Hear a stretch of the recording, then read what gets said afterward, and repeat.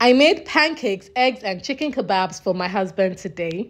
First thing you want to do is to make your pancake batter. Please check my YouTube channel for a very detailed video on how to make absolutely delicious pancake. Once you're done making your pancake, keep them nice and warm, okay? Now let's make our chicken kebab. Season your chicken cubes with your preferred seasonings and add some vegetable oil. Give this a good mix. Do not forget to season your vegetables as well. Once you're done, get out your skewers and start to layer the vegetables and the chicken, vegetables, chicken again. In fact, just like I'm doing, okay? Once we're done, we're going to grill this on our stove top till it is nice and well done. Go ahead and make your eggs in any way you like it. My husband likes his eggs just like this, okay? Once your chicken kebabs and your eggs are done, your meal is ready. If you like this video, do not forget to drop me a comment, okay? Thank you for watching. Bye.